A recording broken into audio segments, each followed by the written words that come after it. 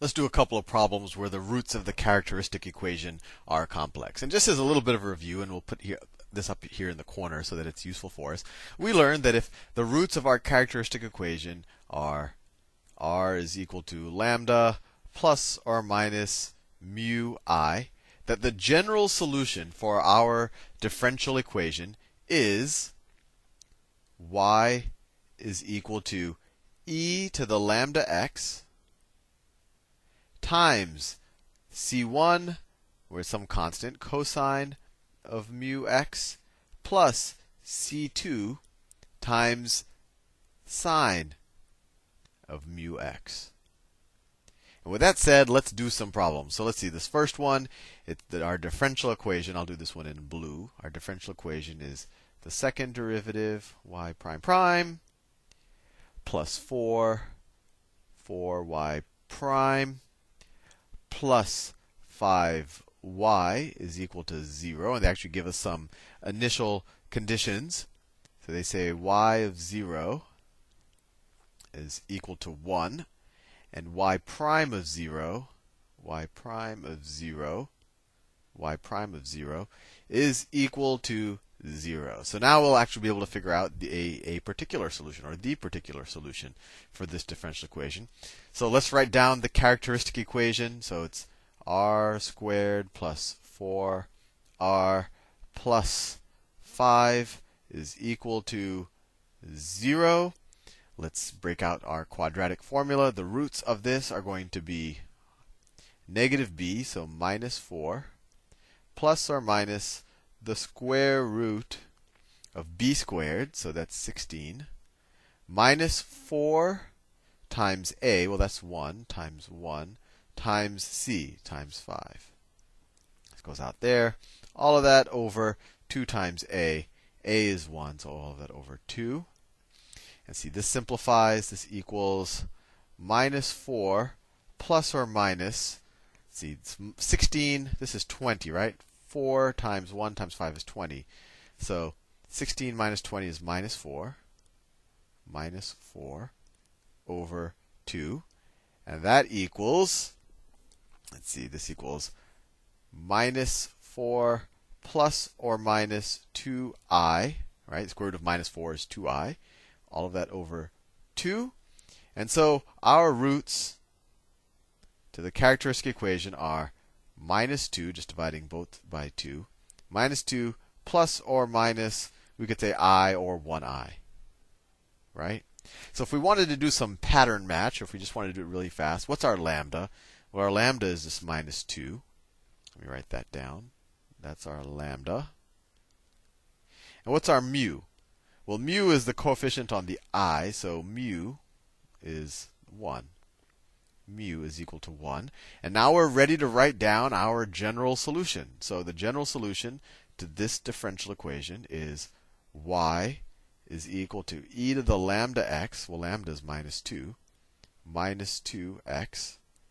times c1 cosine of mu x, but mu is just 1, so c1 cosine of x, plus c2 sine of mu x, when mu is 1, so sine of x.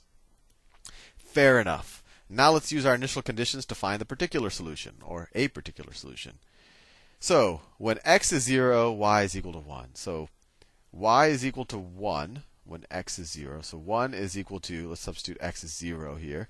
So e to the minus 2 times 0, that's just 1. So this whole thing becomes 1, so we could just ignore it. It's just 1 times this thing. So I'll write that down. E to the 0 is 1 times c1 times cosine of 0 plus c2 times sine of 0. Now what's sine of 0? Sine of 0 is 0. So this whole term is going to be 0. Cosine of 0 is 1. So there we already solved for c1.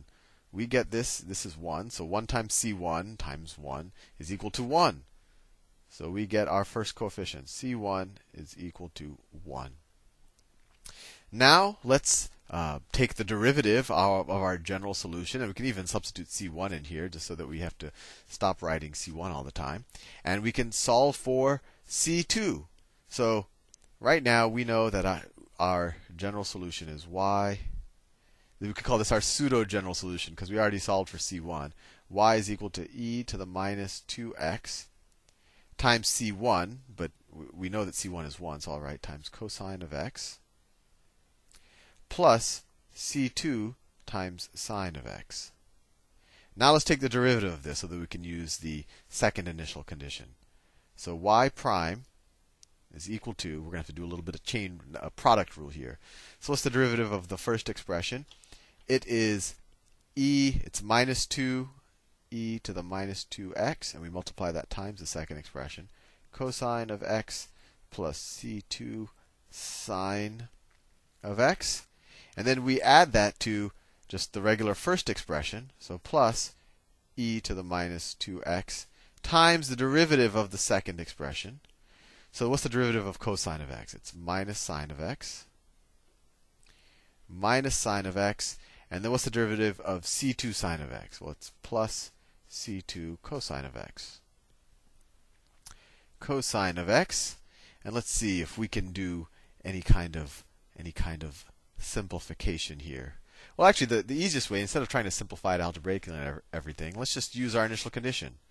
Our initial condition was y prime of 0 is equal to 0. So let me write that down. The second initial condition was y prime of 0 is equal to 0. So y prime, when x is equal to 0, is equal to 0.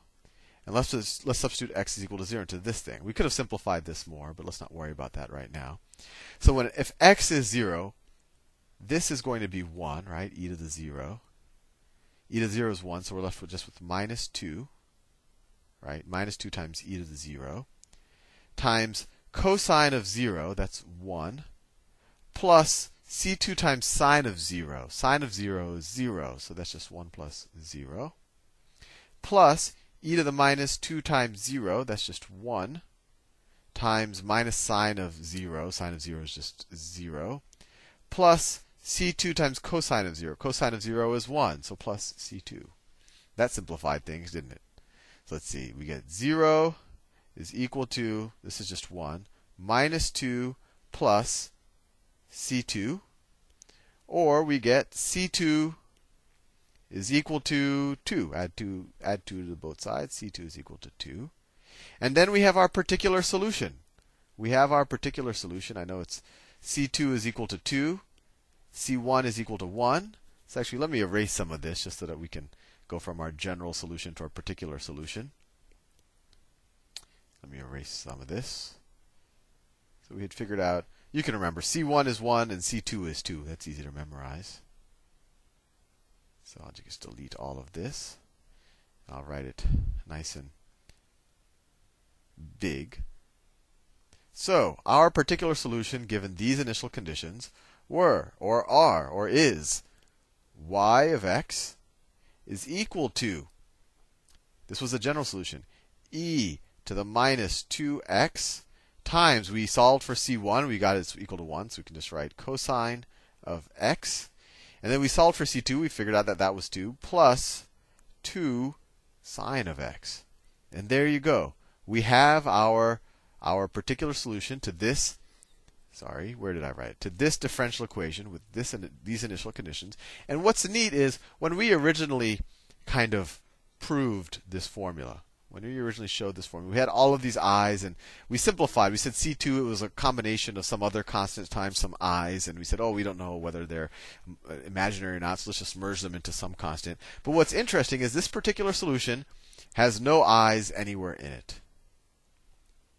And so, well, that tells us a couple of neat things. One, that you can, if we had kept this c2 in terms of some multiple of i's, and our constants actually would have had i's and they would have canceled out, etc. And it also tells us that this formula is useful beyond formulas that just involve imaginary numbers. For example, this differential equation, I don't see an I anywhere here. I don't see an I anywhere here. And I don't see an I anywhere here. But given this differential equation, to get to the solution, we had to use imaginary numbers in between. And I think this is the first time, if I'm remembering all my playlists correctly, this is the first time that we used imaginary numbers for something useful. We used it as an intermediary tool where we got a real a non-imaginary solution to a real problem, a non-imaginary problem, but we used imaginary numbers as a tool to solve it. So hopefully you found that slightly interesting, and I'll see you in the next